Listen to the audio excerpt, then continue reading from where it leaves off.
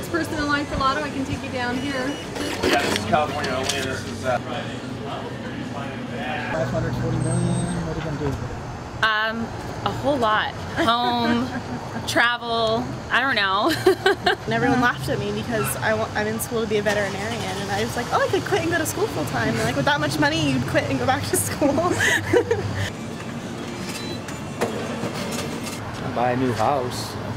I always wanted to live up here in the Laguna area overlooking the ocean. I'm a breast cancer survivor. I would definitely put money towards curing breast cancer and helping people and women that are going through that. I don't know, but I got 13 grandkids, so I'm sure it'll get used. Maybe build a bat cave or something.